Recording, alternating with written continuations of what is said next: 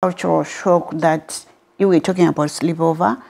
I had one of my teenager daughter that wanted to go clubbing. And we didn't know what was clubbing. To me, if you say clubbing, I just think people are just drinking and smoking and short skirts and doing all sorts of things. And it was eating my heart. And my husband, we didn't know what to do. But we had a friend that was from, it was Indian, Fijian. So he says, no. We don't know what they want, these kids.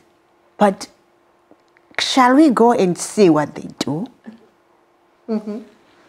And then we had a conversation with my girls, and I told them that, like, it's easy, to want to follow other people's cultures.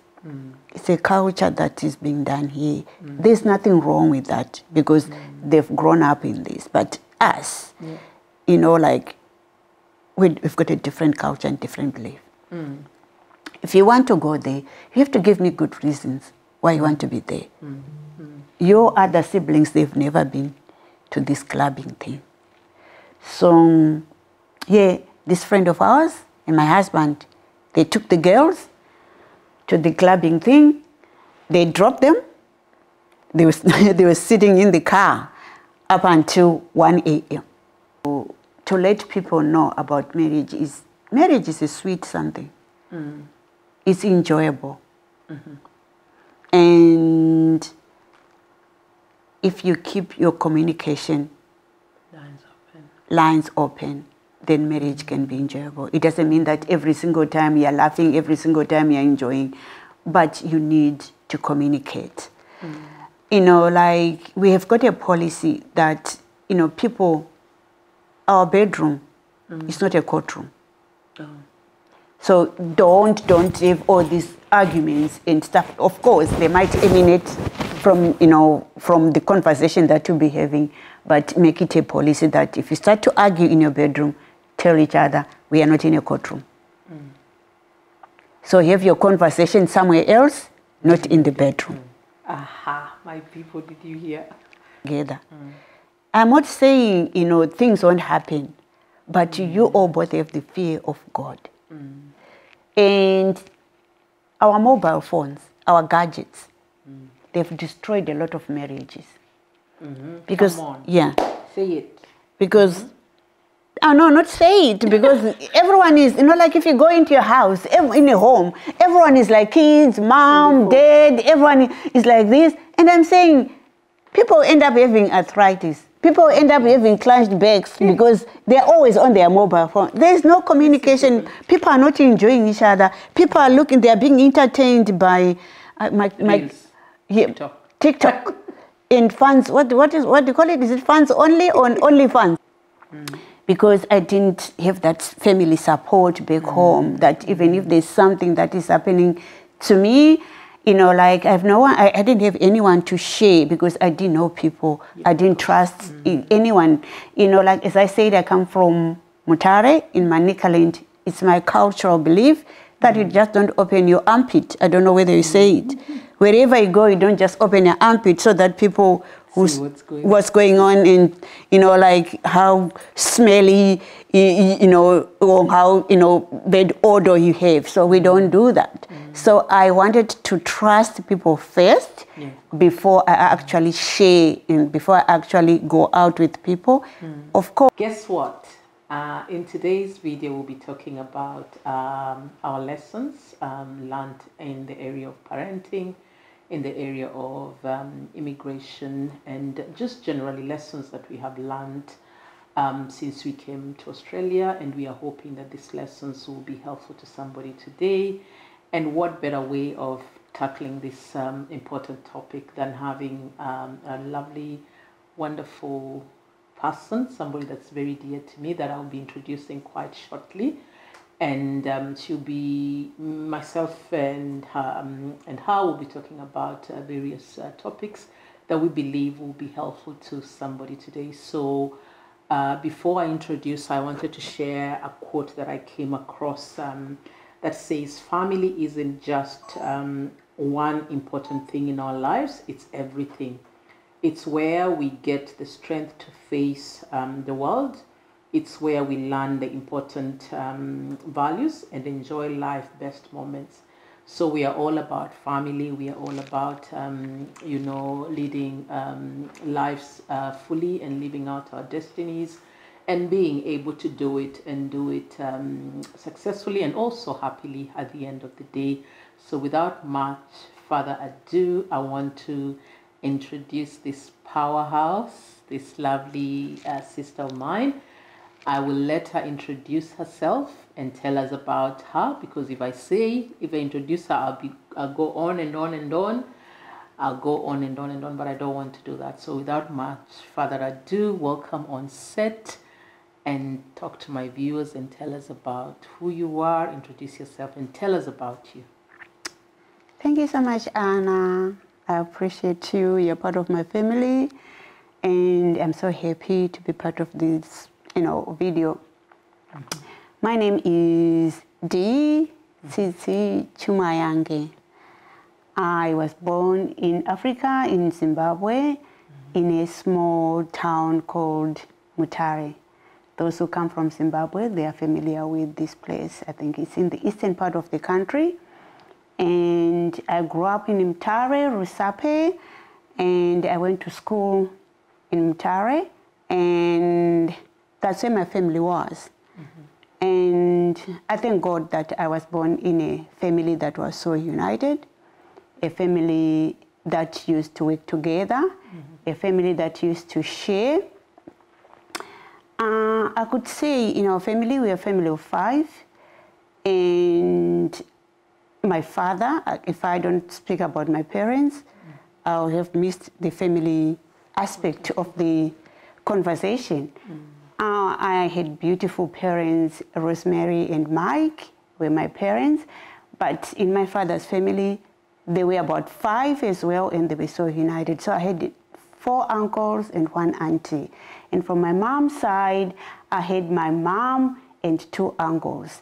And, I grew up so pampered, so loved. And that the same love that I share today with my children, with everyone else that I come across with. I believe in helping, I believe in love, I believe in sharing ideas and sharing whatever little things that I know of. Good. And then I would say I did my training in Zimbabwe as a registered nurse, and I also am a qualified midwife. Mm-hmm. I really worked mainly I was working in surgical areas and in management whilst I was in Zimbabwe. Mm. I really loved my job, I loved my community, but sometimes there are things that will push you, or sometimes as men, as the head of the family, they might see opportunities that women might not see. And when that opportunity came, my husband was really, really praying about leaving the country, but I didn't see the need because I thought I was surrounded by my family, I was surrounded by my friends, and I think I had almost what I thought I had reached the peak of my life, and my kids were going to school, to good schools, but my husband was seeing something different. And one day he just said, from work, he spoke to someone who was in New Zealand, who was looking for a place for their son to go to school. Apparently my husband was also the headmaster at that school.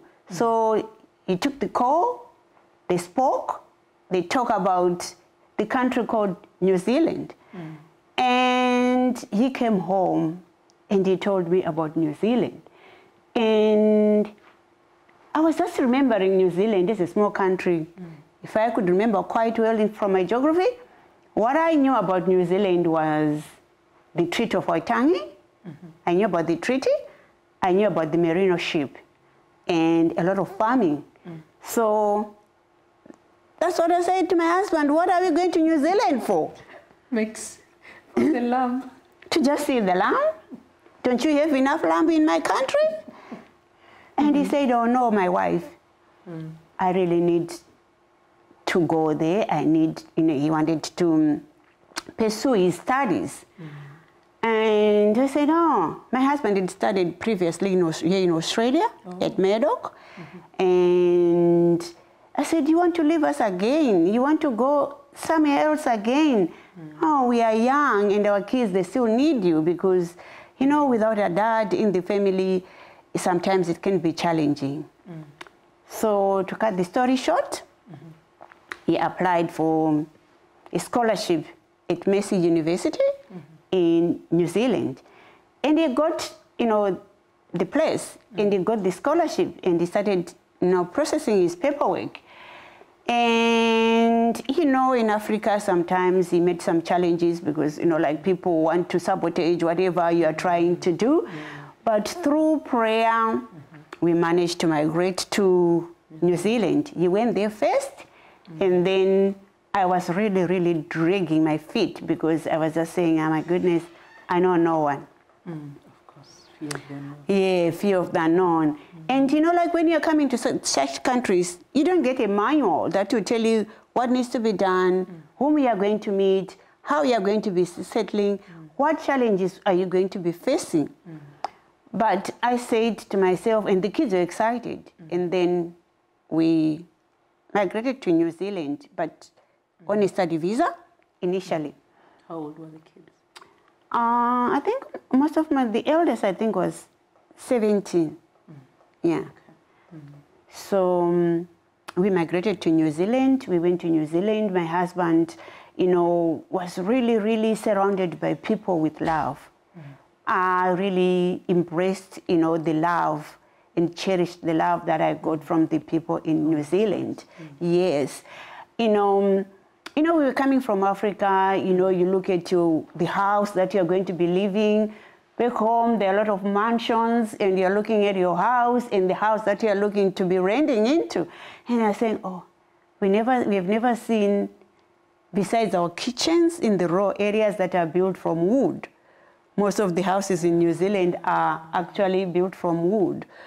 Yeah, I think because of the earthquakes and stuff like that. Yeah. So I'm looking at it and I'm saying, oh my goodness, you brought us to this country to be living in a wooden house.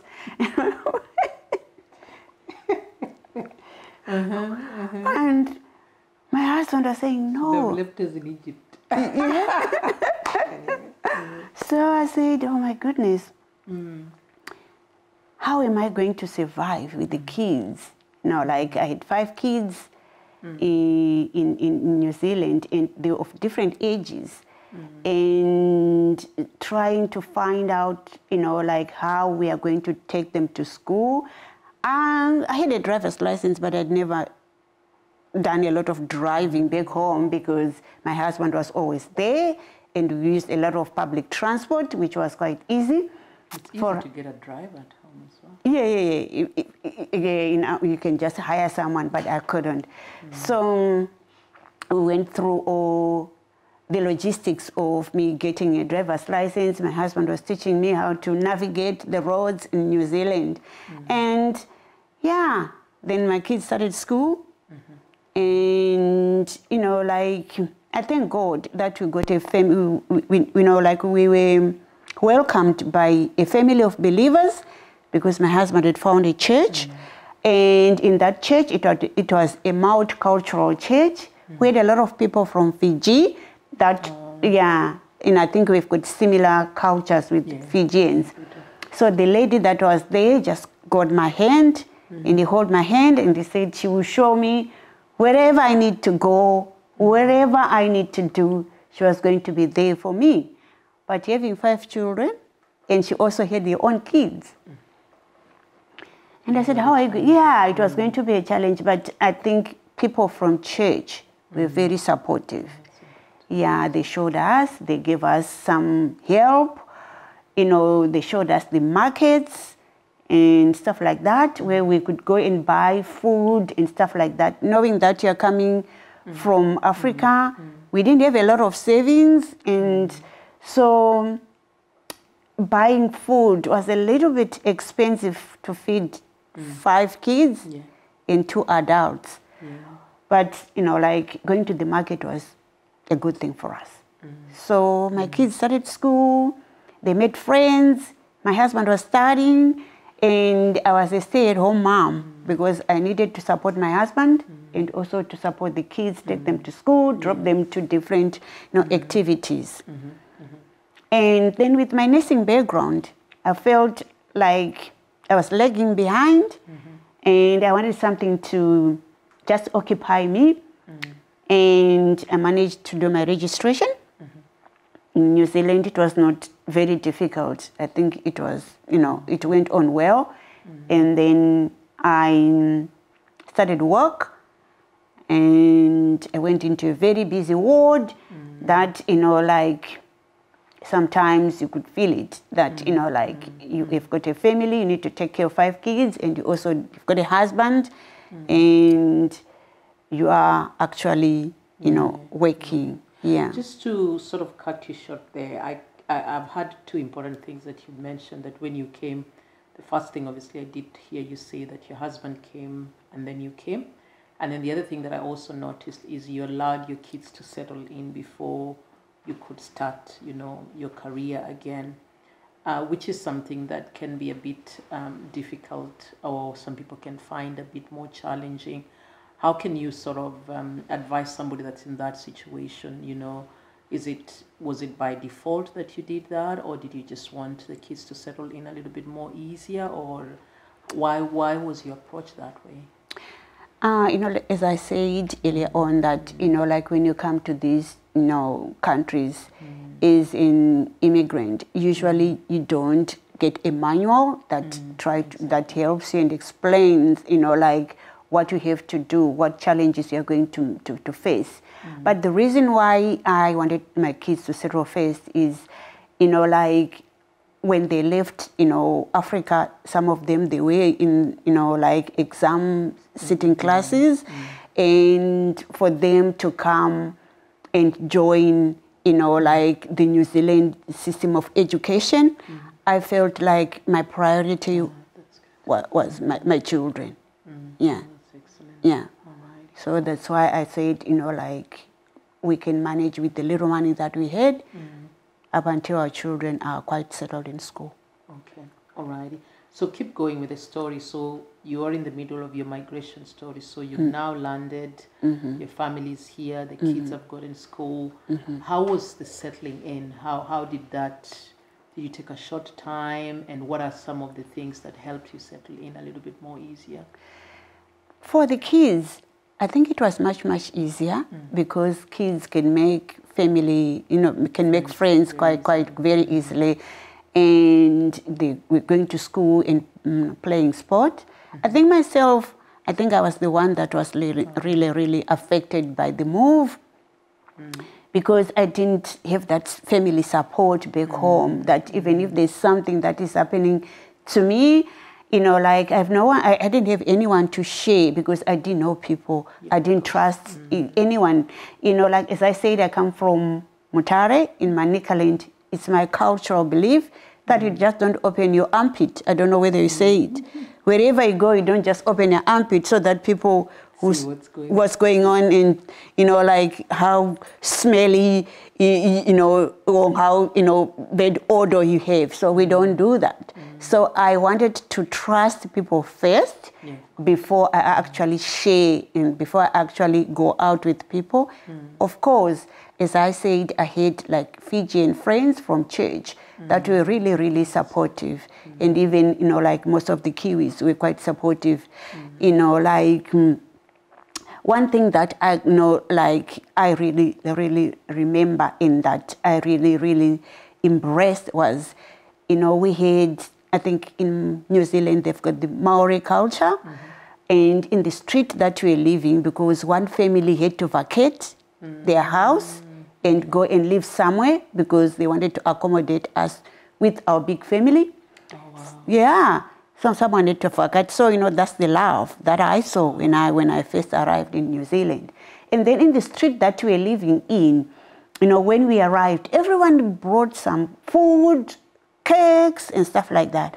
And they actually welcomed us in the Maori culture that they made a hangi. Oh. So a hangi is, I think, the way Maori people make their food. Oh, is it? Mm-hmm. And then I think they make a little bit of fire, and they put ashes, and then they put dig something like a hole, and then they put the fire on top of that hole, and they cook it. The food cooks. Wow. So it was a wonderful gesture. So, you know, like, I really loved it. So, you know, like, from there, I started to learn, you know, other cultures, because coming from Zim, I was interested in how other people live. I was interested in traveling. So, when I was living in New Zealand, in Palmerston North, I made a lot of friends from church. And I also met, you know, some African people that had migrated to New Zealand. So we had people from Rwanda. The Rwandese were very supportive. And we had an African association, that they were taking care of all people that were, you know, coming into Palmerston North in our city. And also, we also had a chance of meeting the mayor, because he was always greeting people that were coming. Yeah, you know, like, if you know that there are new people in the city, he was really, really open. Wow, that sounds more welcoming. Yeah, it was. Really? What we experienced. Oh, really? Our story is a little bit different from your story, so it's interesting that at least you felt really welcome from the word go, because I think that can be very difficult for families that are trying to settle in. And sometimes I think what normally discourages a lot of people is when they don't have that sense of belonging. So good on you that you had neighbors, you had church, you had you know, a few, you know, people that held your hand. And I must say this is very important. And now in Australia, we now actually have those community groups. When we came first, we didn't have that. Yeah.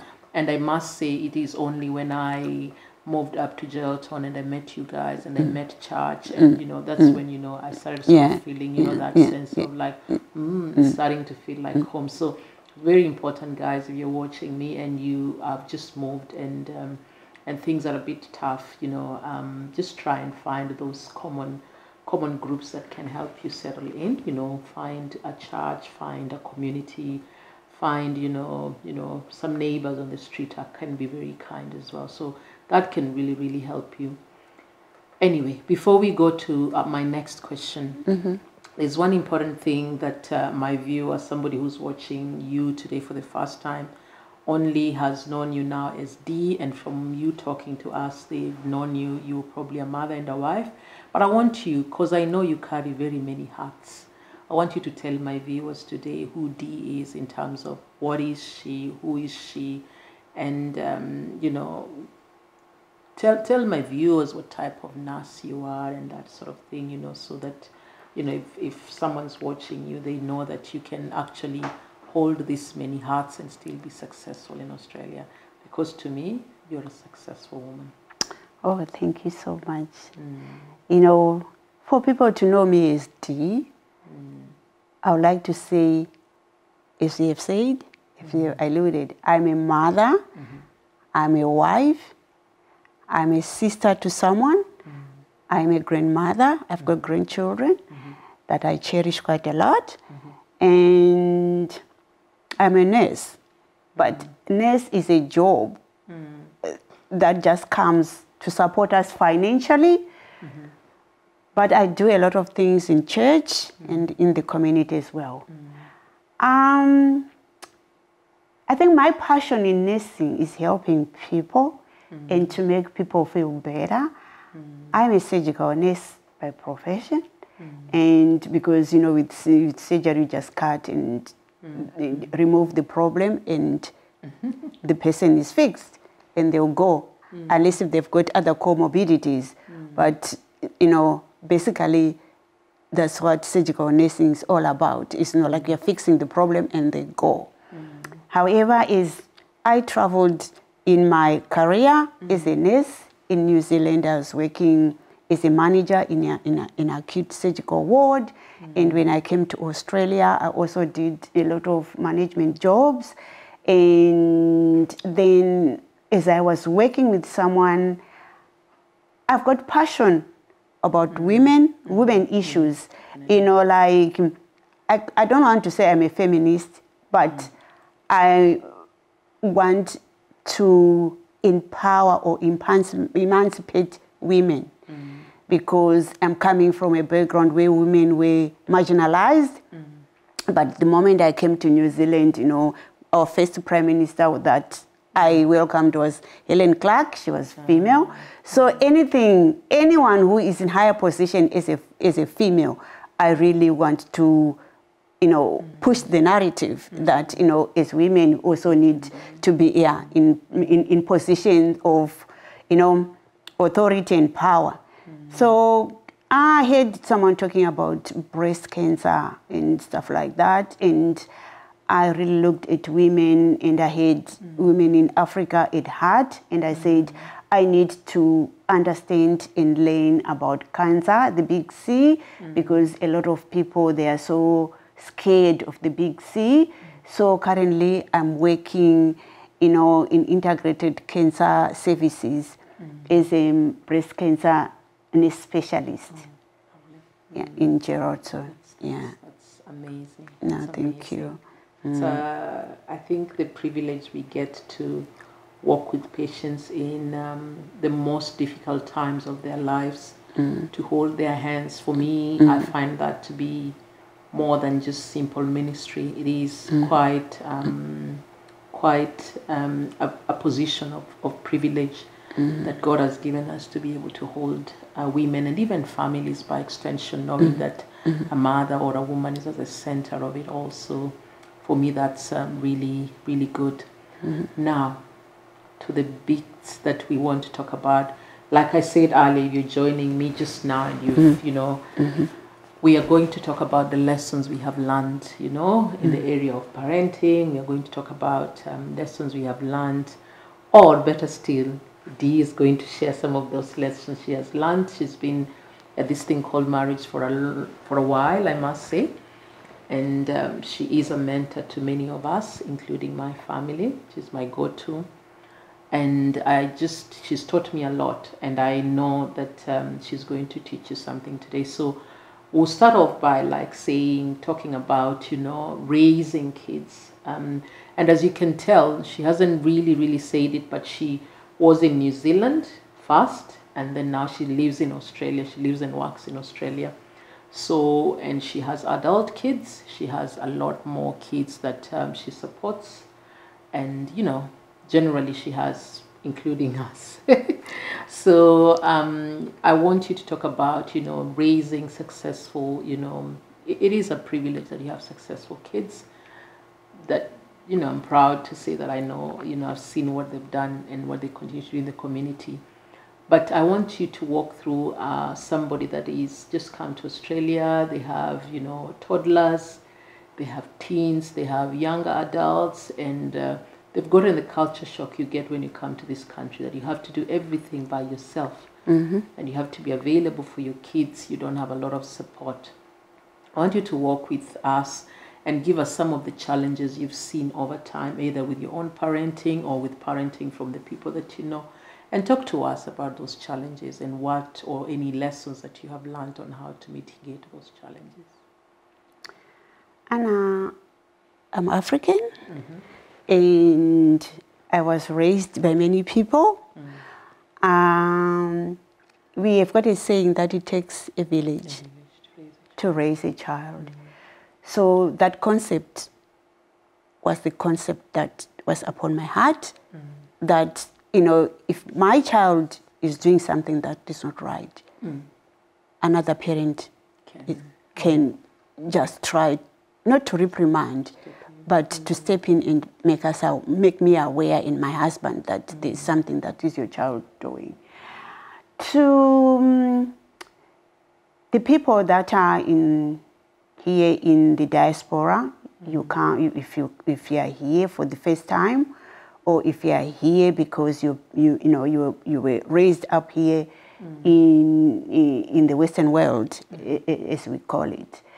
It is really a challenge. I can't say I've got a manual. I don't have a book, but I just want to help someone from the lived experience, from my own experience, I could say, first, when you come here, we have got two competing cultures. You've got that African background, and you're moving into the Western world, or you're in Australia. They've got a totally different culture to us. And their religious beliefs might be different from yours. The food that they eat is totally different from the food that we've been feeding our children with.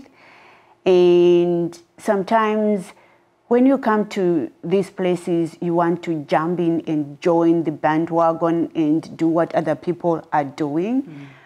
I think the first thing that I would like to reiterate is when you come to such countries, know the purpose of your move. Know the purpose. Exactly. What brought you here into Australia, or what brought you into the diaspora. You need to know that. And you also need to know that you didn't come with anyone. So the mistake that I've seen most of us make is, one, we want to live a life of competition. To say, you know, like when I was back home, I saw someone driving a BMW and I want to buy a BMW because it's quite easy to get a loan and buy a new car. One. Number two, you are in competition that you want to build the biggest and most beautiful mansion back home. That might end up being a white elephant. You might not even stay there. I would say make yourself comfortable where you are, and then you can look at what needs to be done back home. Number two, most people think when they are here, they can solve all the problems of everyone in Africa. They think, you know, like they can take care of everybody in Africa. To be honest with you, I think it's impossible. You can help as much as you can, but make sure that you are comfortable. You have your interest at heart. You have the interest of your children at heart. And also here, there's a lot of credit card. Don't use money that you don't have. And I think that's a mistake that we all made because it was easy money. We all went to buy things on credit. We all have this, you know, afterpay these days. And, you know, you realize when you are knee-deep into credit, and it will be very difficult to come out. Hence, you see a lot of people, a lot of mothers, they work shift after shift after shift after shift. Yes, you make money, but the more you make, the more you give to ATO, to the taxman. So you are actually losing the precious time that you're supposed to be having and sharing with your children. As Anna, you said, I've got adult children. Some of them, they sit, you know, like we are talking and joking, they will ask us, but Mom, I think you neglected us on this aspect. Because now they are open and they can talk to me freely. And I'm looking at it and say, yes, sorry, I didn't know about that, but why didn't you tell me? And you say, oh, telling an African woman I'll be slapped. African mom.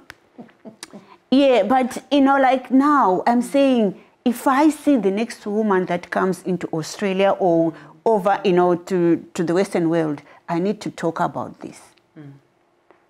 Have time, make time with your children. Children are not like shoes that, you know, like when we were growing up, you know, my eldest will put this shoe, the next one will put on that shoe, the other one will put on that shoe. We are expecting that they all fit in that shoe. It's different. Children are different. Children have got different needs. So to mothers and fathers that are listening to this conversation, I really want to hammer this, you know, thing to you, that you need to create time with your children. Know each child as an individual. Don't put a blanket to say, my kids do this. No. If you have got Susan, know that Susan likes cooking. Support Susan with cooking. Make sure that she attends the lesson. Make sure that you actually, show that you're interested in what they are doing.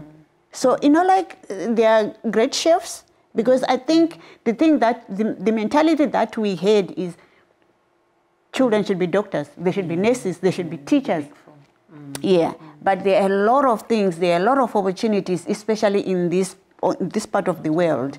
Yeah, opportunities are plenty. It's only how we are just going to, expose and just support them. If your child is into sport, be there for them. Be there, because initially I didn't believe in that. I just said, she's wasting my time. Like you're playing soccer, you're a woman. I've never seen a woman that plays soccer. But now we've got the same kids that are playing, professional football. Yeah, so, like, I just want to encourage, like anybody who is listening, listen to your child, support them in whatever they are doing. And, the word of God, I go back, like if you're not a Christian, don't take any offense. Like in Proverbs 22, verse 6, it says, train your child. Train your child. And your child will never stop being a child. You it's a process that you continuously train your child. So whatever you want, pray for your children. Have time, family time, that you sit, like what I was doing with my kids, because they were going to different schools, they were doing different sports, but we had our time together as a family, dinner time. Everyone should be at dinner. We sit at the table, we ask how school was, we hear how school was going, we see who is eating well, who is not eating well, who doesn't like this type of food, so that next time when we prepare the next meal, we incorporate everyone. We hear people, some are going there, starting to have anorexia, because each one is eating food in their own bedrooms. No food was eaten in their bedrooms in my house. Yes, so dinner time was a time for us to sit together. It was a time for us to hear. I would talk about my work. My husband would talk about school, because we're still going to school. Our kids would talk about school. We laugh. Anyone who is facing any challenges, then we talk about it. So like my youngest daughter went to school, and she came back. She was so excited at dinner table, because she had a story to tell us. And then she says, Mom, and I said, what is it?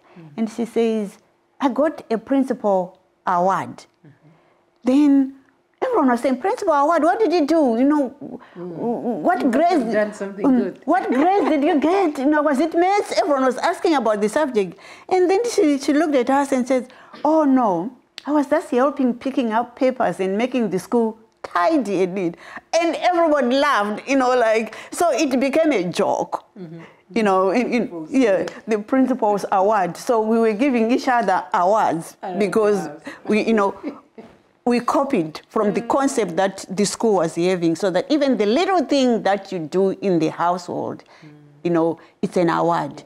And also we need to teach our children how to talk to us. We are from Africa. Kids need to respect their parents. They need to know when to talk and when not to talk. To be honest, they have to be very strong at this.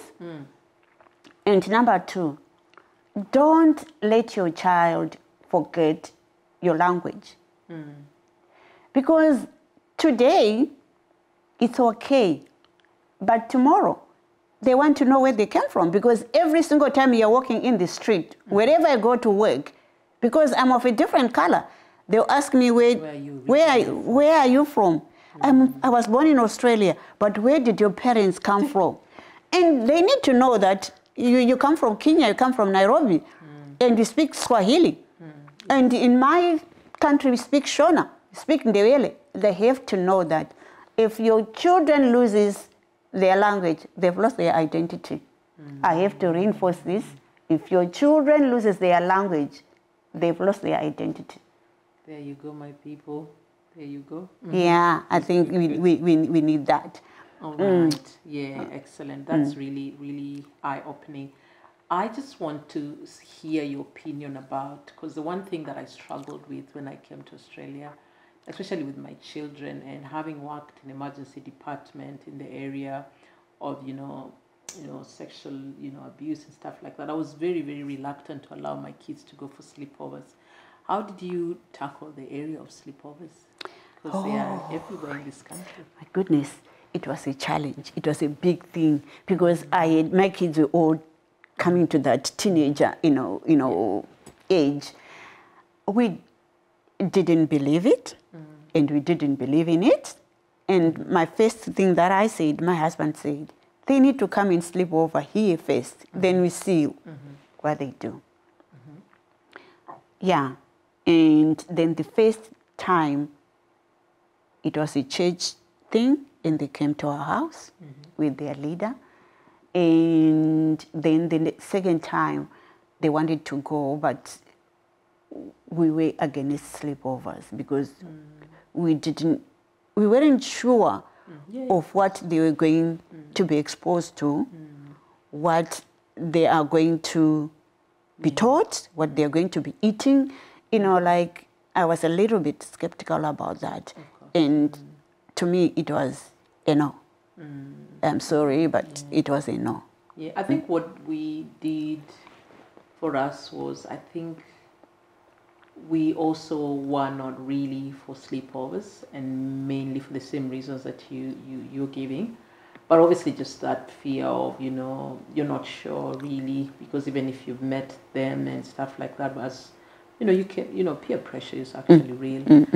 But as much as we tried to shield them, and we continue to try to shield them, we'll still, allow them, like if there's a sleepover somewhere, we still are these old school parents that will go pick them at about 11 or midnight and bring them home. So so that's an area that can be a bit challenging for African parents.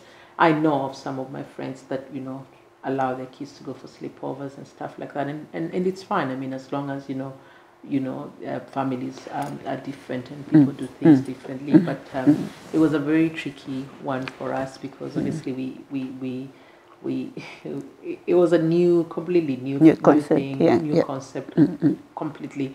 So it's an area that we struggled with, and obviously came to a consensus and agreed with our children. So we'll allow you to go. But, because after all, you'll be sleeping from 12, we can pick you from 12 because hopefully by that time lights will be out. You won't be missing anything really apart from missing your bed. So that's an area that we looked at. What about the area of, did you and your children, or did they experience any issues in the cultural norms? What's your take on how the culture is different here with regards to, obviously, vaping now, that's the common thing, smoking and stuff like that.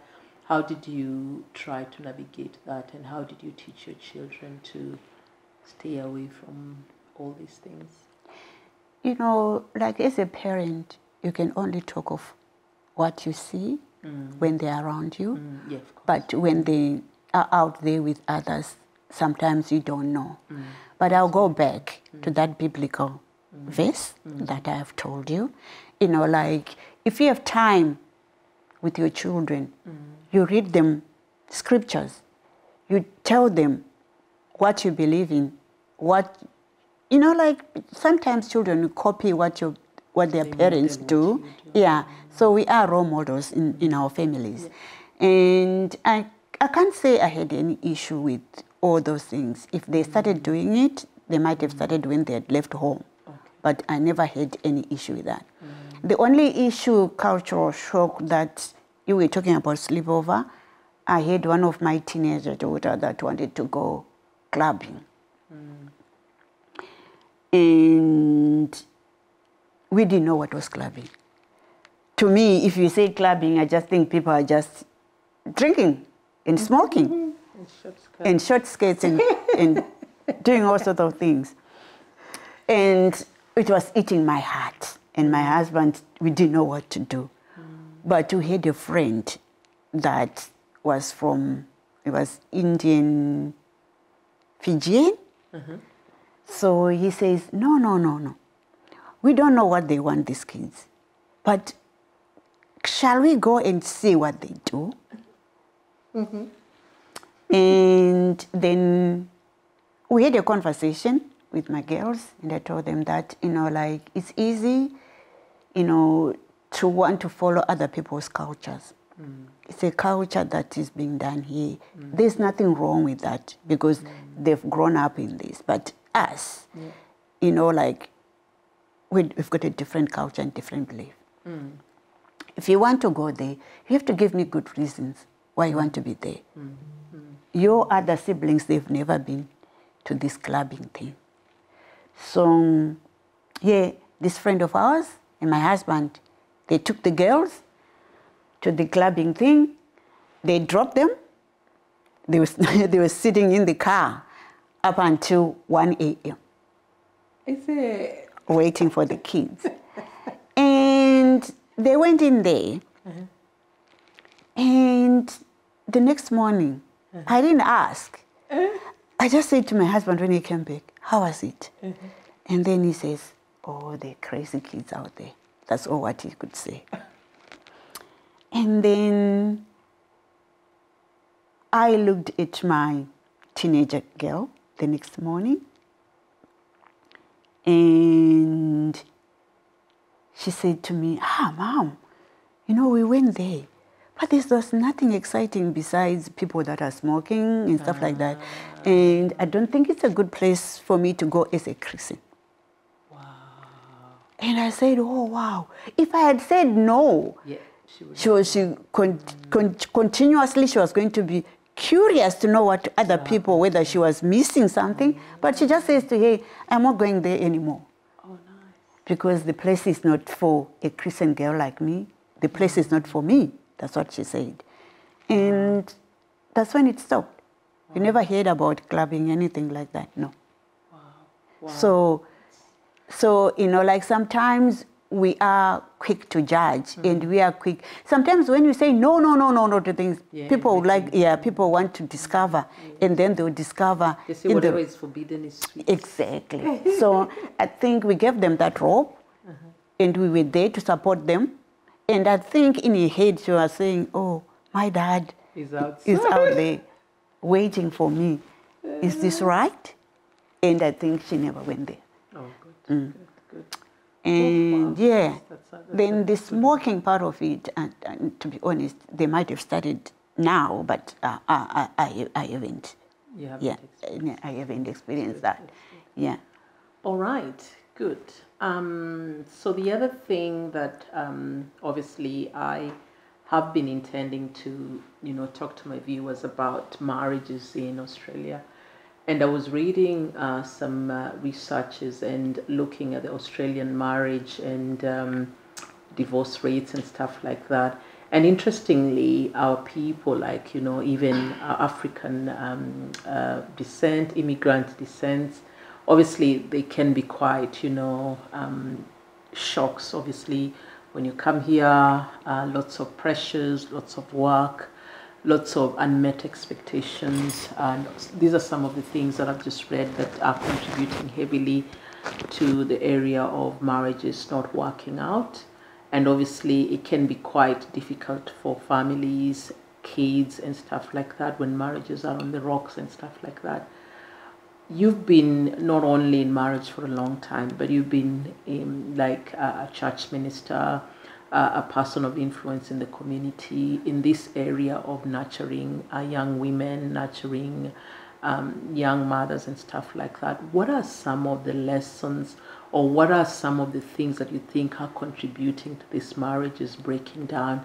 And what are some of the suggestions and lessons you would give my viewers so that we try and preserve, marriages, because the enemy is definitely at work against marriages, and we need to find a way, or we need to educate each other, encourage each other to preserve this institution of marriage. So walk me through some of the things that you've seen that have caused marriages to break down, and some of the ways, some of the lessons you can offer my viewers to what you can say can help them preserve their marriages.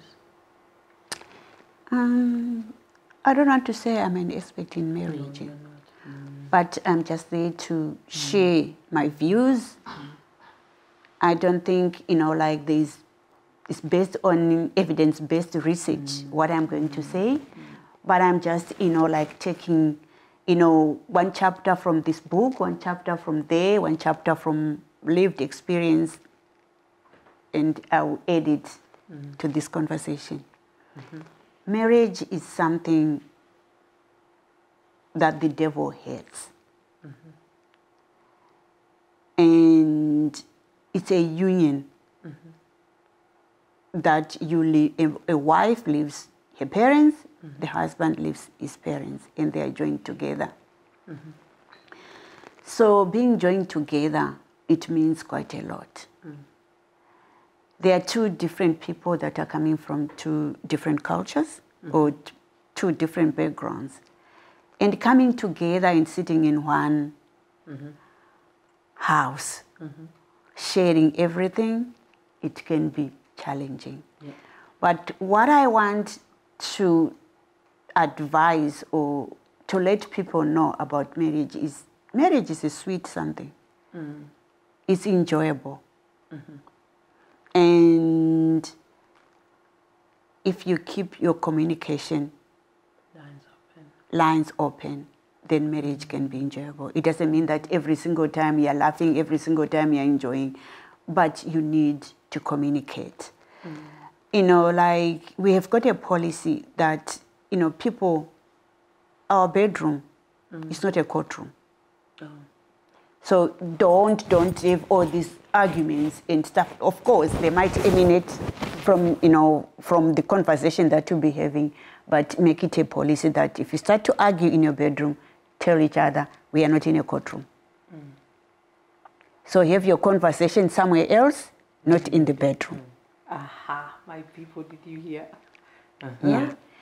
Number two, don't dwell on the issues that happened in the past and bring it into the conversation. You did this, you did that, you did 20,000 and I'm not going to do this, you're doing it again. If you continuously to do that, you are hating your other partner, either your husband or your wife, because every single time they are so tensed up, and every single time they see you, you are thinking about the past. They are not at easy, they can't show that affectionate because they are so tensed up about what you are going to say, about what happened. If I am the one that did that thing 20 years ago, if it is continuously brought into our conversations, it hurts. It does. It makes me feel very little. It makes me feel like I'm not emancipated, I'm not part of the relationship. So please, if you have forgiven each other, forget everything and water under the bridge. Forget. So we are talking about communication. Two, you need to have that love language in your relationship. My husband is angry. I don't want to talk about money because, already he's angry. He probably is thinking in his head that he can't actually manage to take care of his family. That's why he's angry. But, like in my culture, we use totems. So my husband has got his own totem. I've got my own totem. If you see your wife addressing you with your totem, it's a totem is like... sweet name or something? No. It's like me, I belong to the heart family. My husband might belong to the zebra family. If I come and say, oh, zebra, oh, you are a nice animal, an animal that has got nice colors. You are saying something that is prompting him to be joyous and be happy. Yeah, and also my husband will say, oh, the Moyo people. You find a totem for my... So, it brings, that's the love language that I'm trying to bring to this conversation. But, you know, some people have got their love language to say, oh, my goodness, look at your dimples. Oh, they're. So, you know, like there's something that you talk about that you all laugh about. Yeah. I know we all make mistakes. No one is perfect. Yeah. Yeah. So try by all means to forgive each other. Talk. If you think there's something that is not going right, have a moment of talking. And sometimes, as I said, I'm from Manicaland, we always keep our armpits like this. You need to find someone whom you trust.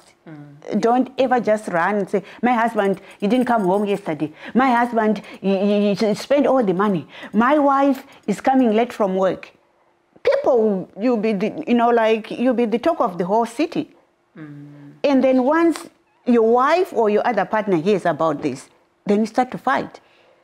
To say, this thing happened yesterday, but I heard Miss So-and-so talking about our relationship. Try to find someone whom you trust. We do have our aunties that we trust. Find someone whom we trust and confide in them and talk. And, you know, like sometimes just talking to someone, by the time you go back home, you're already, you're a little bit better. And the other thing that I've seen is, in a relationship, you know, like some people, I'm sorry to say this, but some people, their sexual life is dying. You know, like if it's dying that natural death, if you're still young, you know, you need, you know, to love each other and just enjoy each other and have it. And have it as much as you want, different position, different styles. It should be something that you feel like, my wife is coming today, my husband is coming. So you have that vigor in your sexual relationship. It brings joy. I'm sorry to say this, Victor is mine, I know. I'm so sorry. Right. Don't be sorry. It's important to tell people the truth, because sometimes, you know, when we hide, so much, of these things, it's important to talk about them, because they are things that are happening. Definitely. And obviously it's good that we get to the root of it, because we need to preserve. I think I have a big heart for families. We need to preserve this institution called marriage, and we will not do it as long as we are not telling each other the truth. Sure. Because like you rightfully say, in this country, people are from one shift to another. You get tired, you get home. There's nothing like physical or whatever. You're tired, there's you're nothing. there, you shower, and that's it. And they're just saying, what, did you do this? Did you do this? Did you do this? Yeah. I just want even if someone comes close. Sure. You're just so tired, you're fed up. To my viewers, I just want to reiterate, please, money is not everything. It's never enough. And it will never be enough.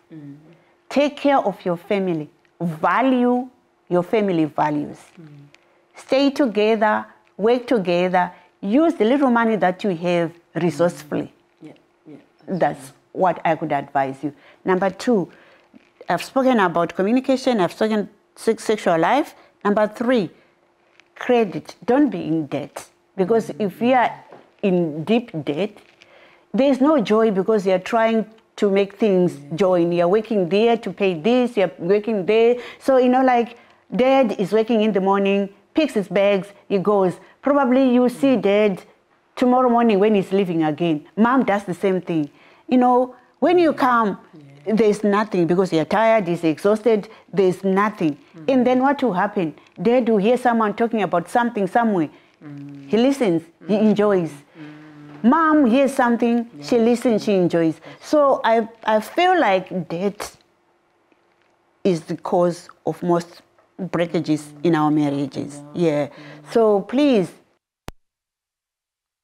that are listening, try to work together and try to live a life that is debt-free. That's important. If we can. Don't be in a position of changing your sofas every single day. If you look at the Muzungus in here, the people that are here, you know, pardon me, they start from humble beginnings.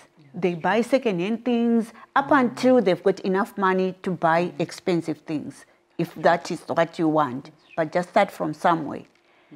And number 2, try to have dates nights. That's the love language. Yes, yes. You need to have date nights where the woman dresses up, the husband dresses up. You go out.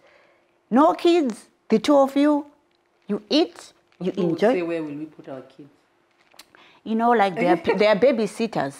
Okay. Yeah. Yes. Wherever I'm living, where I am, you call me, I'm more than happy to sit down and babysit your child. Because we want to preserve marriages. That's true. I volunteer every single time someone says, I've got a kid, I'm here, I can babysit. Because I want people to enjoy their life. Because you only see things on movies. And the other thing that we need to do is we need to pray together to those people that pray. Because if you are praying together, I'm not saying, you know, things won't happen, but you all both have the fear of God. And our mobile phones, our gadgets, they've destroyed a lot of marriages. Because, Come on. yeah. Say it. Because, oh no, not say it, because everyone is, you know, like if you go into your house, in a home, everyone is like kids, mom, dad, everyone is like this. And I'm saying, people end up having arthritis. People end up having clenched backs because they're always on their mobile phone. There's no communication. People are not enjoying each other. People are looking, they're being entertained by TikTok. And fans, what do you call it? Is it fans only or only fans? Because it's my gadget. Nobody can peep into my gadget because I'm looking at it. So try to minimize the use of gadgets when you are at home or even in your bedroom. Because if you go in your bed, someone is looking to the right, the other one's looking on the left. We are all on the phone. You have time to enjoy one another. Okay. The other one is our family relatives. Sometimes they can destroy our relationship because one is saying your wife is like that, your husband is like that. Of course, you have left your family. Husband has left his family. We do help. Let us have a mutual pocket that we can help both sides. Okay. Some are advantaged, some are disadvantaged, but if you just try to equalize everything, because most women fight. You don't want to see my mother. You don't want to see my father. You don't want to see this. You don't want to see that. No. That's true. Try to have a communicative. I think you've given me like really good tips myself, especially in that area of, you know, phones and stuff like that. I think it's an important area. I don't know what your take is about. One other thing that I've noticed in my looking through is unmet expectations can bring a bit of discord in families. And by that, I just essentially mean, like, you know, when we come from Africa, you know, we have a lot of help, but we come here and there are tasks. And for me, I don't believe there are tasks for women and there are tasks for men. And even now that I'm raising my son, I'm spending time with him in the kitchen. I'm doing things with him so that he knows that when he's older, I want him to be someone's husband. I want him to be able to do stuff in the kitchen. So the thing that I've seen is there is a bit of unmet expectations where, you know, the man is expecting the woman to come from work and do things, and the woman is expecting the husband will help. They will not help. She's tired, and, you know, so it becomes almost like a vicious cycle. Like you rightfully say, she go to bed tired. She will not reciprocate. So I feel like that's an area that, I don't know if you can shed a bit more light, but I feel like it's an area that could do with a bit of, you know, guidance and, you know, people knowing that they need to help one another, you know, they need to help. Yeah, true. I understand. But, you know, like, as I said, communication is the best thing, the best medicine. So to husband and wives, if you are working a long shift, you could say, today I'll be coming late. Would you mind to help me doing this? Would you mind? If you say to a man, you need to do this, and the man says to you, you need to do this, then you start to fight. So you need to communicate, you know, politely or respectfully. That's the way that I could use. Respect each other when you're talking. Respect each other when you're allocating tasks. Even respecting the little things that either your partner brings, it should be respected. In the issue of cooking, yes, I know our husbands, they came from Africa. Some of them are very good cooks, some are not. But if they cook something, and say, What's this? I don't eat this. This is rubbish. Tomorrow, is that person going to cook? No. No. Even if it's not, you tried your best. Oh, this one, I think next time you'll be better. Like you are giving, you're encouraging, your motivation. I think you need to motivate someone. With my kids, my male kids, they all cook. They all cook. And I've just taught them to cook. Because back home, I think we were spoiled. We had maids. And coming here, you're doing everything for yourself. I think that's where people end up having unmet needs, because you're thinking, who's going to do this? Who's going to do this? But, like if you sit down with your husband, someone will say, to be honest with you, I'm a bad cook. Yeah. I can't do this. And then if you say, it's okay, if you could hang the linen, the laundry, if you could... just stay with me in the exactly. kitchen as well. And that's as we are talking, because he can't be in the kitchen if you are always sulking. He can't. Oh, yeah. And she can't as well. So, if you communicate well, if you're not happy with something, you just say, I just need 5 minutes. I'm not really, really happy with what happened, even at work. And then I just need a breather. Or I just need to take a drive. And you come back, probably you come back refreshed. And then you can talk. But just giving each other tasks. Like men, they are human beings. They feel for their women. They feel for their wives. They feel for their children. But I think if you communicate to say, can you help me with this? Are you able to do this? I think it's the beginning of everything. Oh, would you like to see me cooking this? Would you want to try this? Oh, yeah. And then, like someone is welcomed in the kitchen. And because sometimes African women, they shun their men from the kitchen. This is my place. You can't come here. The kitchen is a place for the woman. And then, like, he can't come in the kitchen because you've said it. But if you welcome him, you show him how to cook, how to do that. They are not stupid. They can help. Yeah, that's very true. Yeah. That's very true. And your children, each one needs to do, even the girls, they need to know how to drive, how to look at their cars, how to see what's wrong, change the tires. And the most thing that I want us to teach our children, because we are the first generation to come overseas. Our children are going to be the second generation. There is a good thing that I've embraced from this culture over here in the Western. Yes. Their children, they are quite independent. Extremely independent. Yeah. They know when to say, they are taught, we need to teach our children to say, this is not right, this is wrong. Yeah. So to speak up for themselves and stand up for themselves. Because what I've seen is our kids, sometimes they're a little bit shy. Yeah. They don't speak up their minds. Let them speak up their minds. Here as well, I've seen they teach their children the value of money. Yeah, they do. How to save money. They do from early age. From early age. So if our children are not taught how to save money, when they are going to be adults and husbands in the near future, or women, or wives in the near future, sometimes it can be difficult because they don't know how to use their finances. So our children should be taught to be financially independent and to be financially stable. That they can buy their own car, they can buy their own houses, because they are competing with people that are, that are the local people here. And I'm very glad you brought that thing up, because sometimes, as Africans, we are a bit reluctant to our kids telling you this, because sometimes our teens will say, Mom, I don't want to do that because of this and this and this. So it is just part of something that is beautiful. You just need to nurture that, because at the end of the day, they're living in a generation that they have to learn to speak up for themselves. Exactly. They have to learn to express themselves and say, this is what I want. This is, and I think it will also be helpful, especially in a world where there's a lot of peer pressure. There's a lot of, things that are not going right. I think allowing our children to be that independent in the long term is going to be beneficial. It may sound like they're questioning us, but the more you listen to them, the more you realize that's just how they are wired. And if they don't do that, their counterparts, their exactly, Chinese, their Asians and stuff like that in the workplace, people that you see just interns and they're just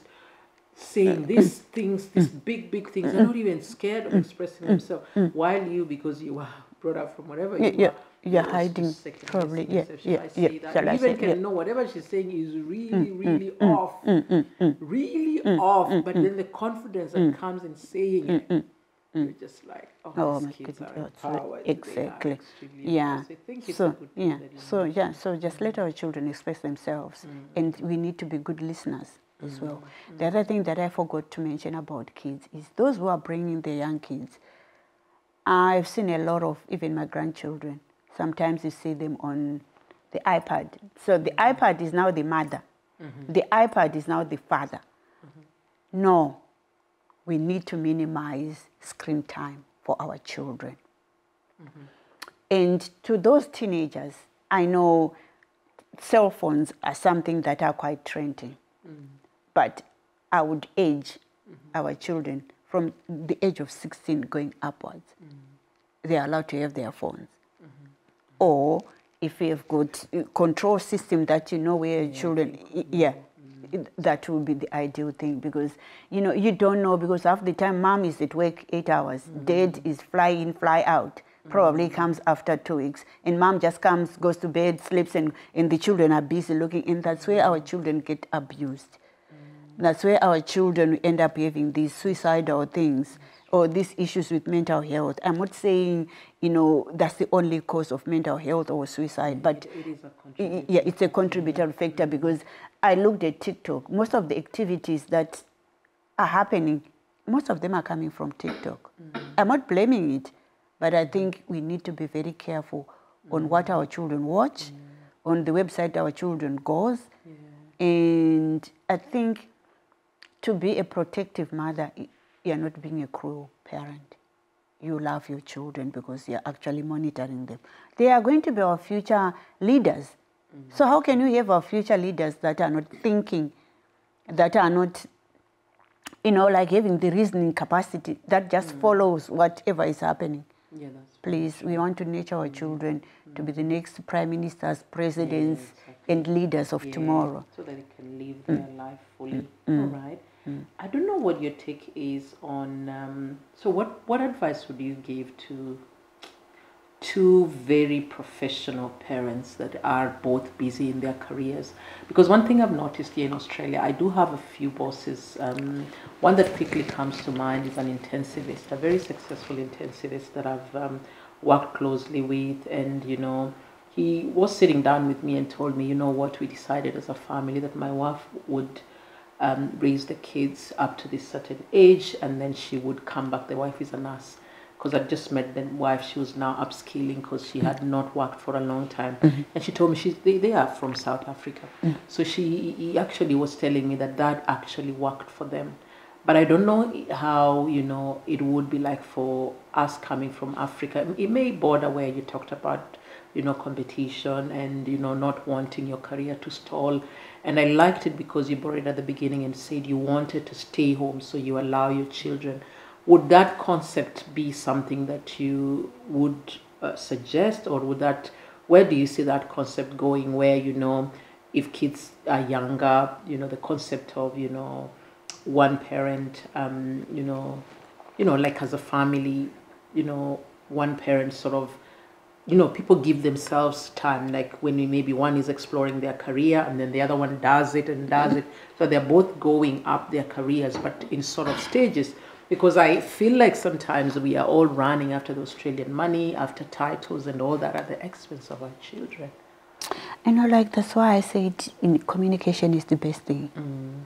I've worked with a lot of people that probably, they are career driven, but they will sit down and look at who is pushing for career advancement and who is willing to stay at home. I think it's the way you talk to each other, to say, what would you like to do? This is your situation. This is my situation. Who would choose to stay home? We do have stay-at-home fathers. Yes, yeah. Sure. We do have stay-at-home mothers, but it needs to come from the two of you. What you agree upon and what you want to sacrifice. Do you want to sacrifice your career versus your children? What do you value most? What is the most important thing in your life? But I would say my children are very important. Or you can do, some people would say I work 2 days so that I can maintain my registration per week. And then that person will take care of the kids. In those 2 days, when this other person is working, the other one is at home. They take care of they do a swap. What I've seen in here is, correct me if I'm wrong, if you go on the duty roster, look at the FTE. Normally it's written 1.8, 0.7, 0.3. Yeah. But the majority of people from Africa, they are the ones that are working full time. That's true. That's true. We are the ones working overtime. We are the ones that are working overtime. Whenever it's said, you know, we are here for money. We are not here for money. We are here to give our children a better life. That's true. So if we are not giving that better life to our children, you are rushing for money. Money, you will never be enough. I think we've said it from the word go. Yeah. So I think we need to value our children and make sure that we communicate who can stay at home, who is going to do this. And it depends on how you handle your finances. Some people say, my husband doesn't give me money, or my wife doesn't want with their money. So that's where people need to communicate and see, are we into this together or not? Yeah, and also respect each other's positions, because at the end of the day, there's no one that's doing better than the other. Exactly. Because you're all working at the same goal, and you're not competing, you're actually complementing and not competing with one another. So I think that's important. Thank you for exploring that. That is really helpful. I know there's so much more that we can talk about. There's one thing that I wanted to talk to you, to mention to you about people, the culture that, I'm not saying it's the best culture, but I've embraced that culture, that people here, they actually focus on their family first, and then they'll go to the extended family. Yeah. So if we could embrace that, that we are focused, family, immediate family comes first, then you can help. I know our parents did a great job, but you can't sacrifice your children. You can't sacrifice your marriage because you want to please people that are back home. Yeah, that's very true. So there should be a level where you draw a line to say, yes, my mom needs this, but this month, mom, I don't have enough. I'll give you next month. They need to understand that. But if we continue to just be dishing out money, people think that money is being picked. You don't work. Money grows in trees. That's very true. I remember when I was changing jobs and I was moving from the practice that I was to the practice that I am now.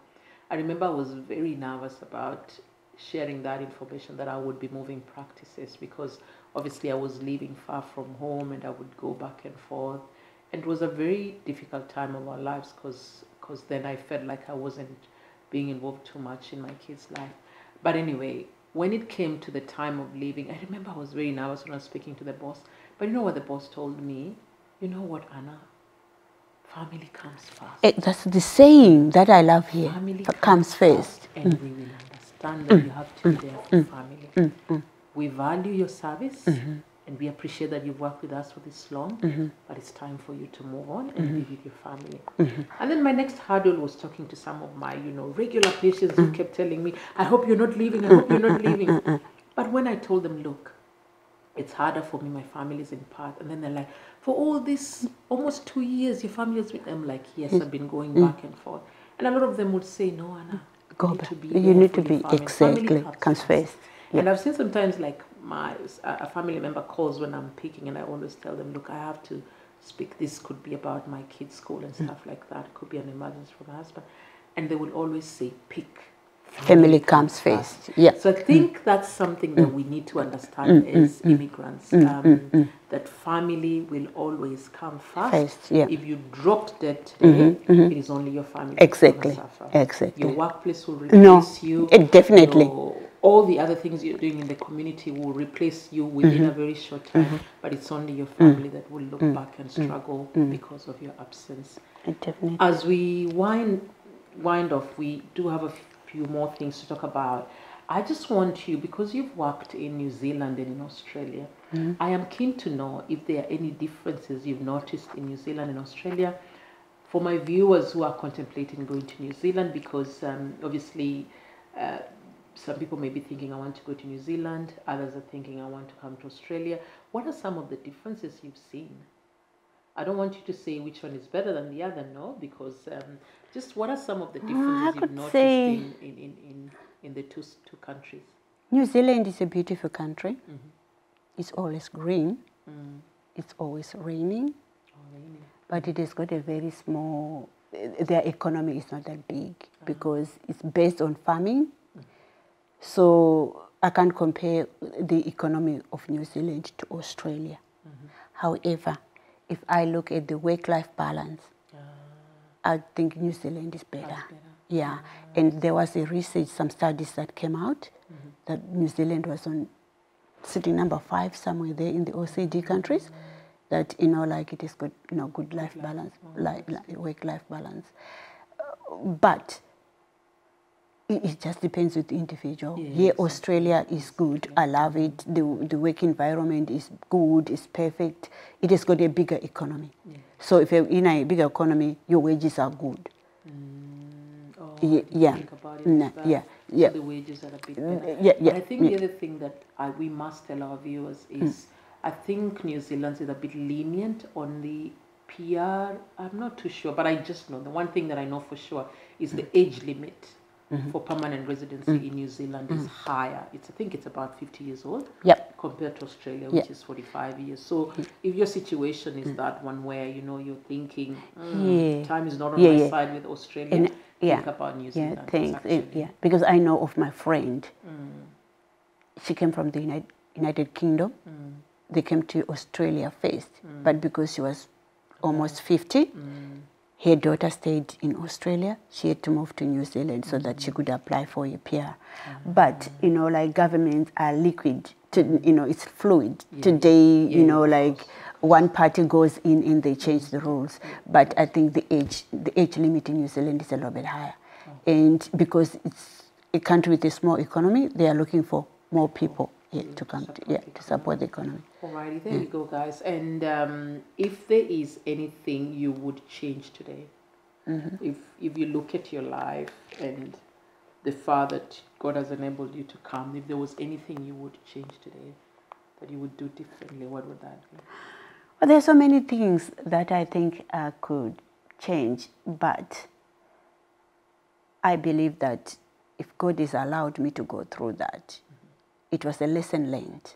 Probably if I haven't gone through that, I was not going to learn lessons. I was not going to be talking to this, podcast, because I've learned quite a lot from either the mistakes that I've made. However, the most thing that I want to be changed, or if it could make a difference, is for the African leaders in Africa. If they can change the way they govern their governments or their people, that we could have access to everything. I think it would be better because we wouldn't be all here. We could be even in Africa, and also opportunities that we have got good working hospitals, we have got good working, road networks and stuff like that. I think, if we have got job creation, everything, I think we could be in Africa, and also, welcoming visitors into our country and showing we've got good, nice, natural resources in Africa that we could be sharing with other people that are coming from outside the country. Those are the things that I would say, if I could ask for something to be changed, is Africa should change the leaders. They should change how they do things so that, we could also bring business. There's a lot of opportunity in Africa. We could be the big, Yeah, that's true. Yeah, manufacturing country or whatever, because we've got minerals, we've got everything in Africa. So I don't think we should be here, who would have come maybe equip yourself and go back. Yeah. Or could be coming here as tourists, just seeing how Australians live or how Kiwis live. Yeah, But, you know, like, and go back home. yeah, That's the thing that I would think, you know, like. Alrighty. On this channel, D, we are all about encouraging people. I want to give you a couple of people that I want you to encourage today. And I want you to look into which camera? Into that camera. And I want you to encourage, I'll keep telling you, the first person that I want you to encourage is somebody that is today is in a marriage that's not working, it's toxic. Somebody that is not even sure how tomorrow is going to roll out. I want you to encourage that somebody. Because I know you're a woman of encouragement. I would just tell you it's never too late. You know, like in your marriage. I think you can work things out. But I'm not saying stay in a toxic marriage as a woman or as a man. But there are always doors of communication that you can communicate. Try to find out where things went wrong. What can we change? What can you do differently? And prayer is another thing that you've prayed together. Pray, seek God, read scriptures about marriage, and you see how it works. And just being respectful to each other. Once respect is gone in your marriage, it's very difficult to regain it. So try to just respect, trust each other, and be open with one another. I think that's the way I could put it. Okay. Yeah. But don't force yourself to stay in a toxic relationship. I know, like, I don't like divorce. But, you know, to get help. Exactly. Yeah. All right. Person number 2 is I want you to talk to a parent that is in that stage where, you know, you're really overwhelmed with parenting, you know, kids, you know, you're not getting a lot of support. And because my belief is children grow and we sort of should be able to enjoy every moment. But I want you to just encourage somebody today that is that point where they are, you know, having kids with special needs, kids that are giving them a hard time, kids that are struggling in school, kids with mental health, kids that are just generally, because of being in this part of the world, she's feeling that she's on her own. I want you to encourage that woman or that man. Or that family. You know, like, to be honest, I don't want to rub feathers with people and feel that, like, I'm a superwoman. I'm not really a superwoman, but we're just sharing some ideas on how best we can handle it. Personally, I would say if you're coming from Africa, you know, like, it takes a village to raise a child. You might think if you don't have so many children, I think probably taking them home for a holiday, and then they will see how other people are living in the village, and they will learn to appreciate whatever you're doing. You bring them back because they've only seen good things. They've only seen where, you know, an environment where they demand for things. But if you take them to Africa, they will see exactly how other people are living. Number 2, if you can't go to Africa, what I would suggest is, at your workplace, sometimes you've got annual leave. Ask for that annual leave. You take time to be with your child. Learn what your child needs. Try to help them even at school, because half the time you're not monitoring their homework. You are not seeing what they are doing. Probably they've gone. I went to a school where I felt so bad. It was like people were gathered to see children's books. But I saw 2 to 3 children that were just sitting without their parents. What would you think that child is going to feel like? Know the schedule of school and parent meeting, wherever you are, if you've got a child. Know activities that your child is supposed to be at. If it's swimming, you go. If it's dancing, go. And don't choose what activity your child should do. They should enjoy what they need to do and be there for them. And also seek help. You know, we do have counselors, we do have psychologists, we do have doctors. Start from your GP and tell your story. Your GPs are very good. They will refer you to the right people. Yeah, don't shun help. Don't say we don't believe in this. You know, you can't do it on your own. You need other people. And as I said, I'm here, you call me. and I'm there to come and just, if you want to go somewhere, I can take care of your child. I'm not saying I'm the best, but I just want to give out, some form of help and, plant back into the community. Somebody planted and helped me, and I'm here. So I'm more than happy to support and ask for help. Okay. Ask for someone to help you. Good. Yeah. Good. All right. And lastly, the last set of people I want you to speak to is people that are either have migrated, are in the middle of migrating, or are hoping to migrate, whether as students, whether as professionals. I just want to, what is your word to them? It's not a matter of just applying for a job. It's not a matter of applying for a visa to go to another country. You need to know that you are going to meet cultural shock. You need to know that, probably your religious beliefs are different. The way the system runs, they are different.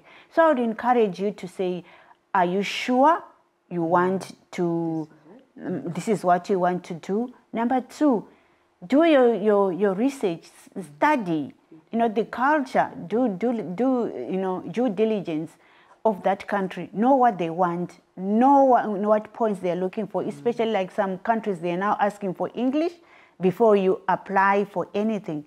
So do all the due diligence before you make an application.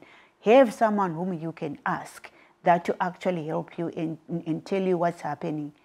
And because sometimes you come here and you get so frustrated because you might not find a job because your skills are not on the list of the skilled workers that are wanted in the country. And you end up doing manual jobs that probably you're not willing to do. We don't want you to die of depression. We don't want you to die of heart attack. We don't want you to hate the country that you're going into. Know what is needed or what is required for you to apply for the visa and how people live in that country. Good. Good. All right. Thank you so much for joining me, Dee. It's been a lovely evening. Oh, thank you. Thank you so much for the lessons you continue to teach me as a person and the lessons that you continue to teach people that are in your life. Look, guys, Australia is a beautiful country. It is a lovely place where we can raise our children, where we can develop our careers. But at the same time, I still believe that all of us have that thing special that God has put in us to be able to do. I believe with the right footing, with the right lessons, you can learn from, other people. Parenting can be initially tough and all that, but if you learn the little, lessons along the way, if you involve yourself actively in your children's life, and if you continue to trust God and continue to trust those around you to support you, I can only hope that things will, you continue to see the benefits of doing this. And the biggest thing I'm taking away from this talk with Dee is family. Family comes first. Nothing else can beat family. And we should all try our level best to create deposits in our loved ones' lives and be there for the important things. And the important things are those people that you care about. They're those people that will suffer most when you're not there. So thank you so much again for coming on set. I really appreciate you. And as we leave you guys, we want you to know that you can do it. And we want you to know that embrace those around you and embrace whatever comes your way, because through it all, we always see the hand of God coming through. God bless you. Thank you. Thank you, Anna.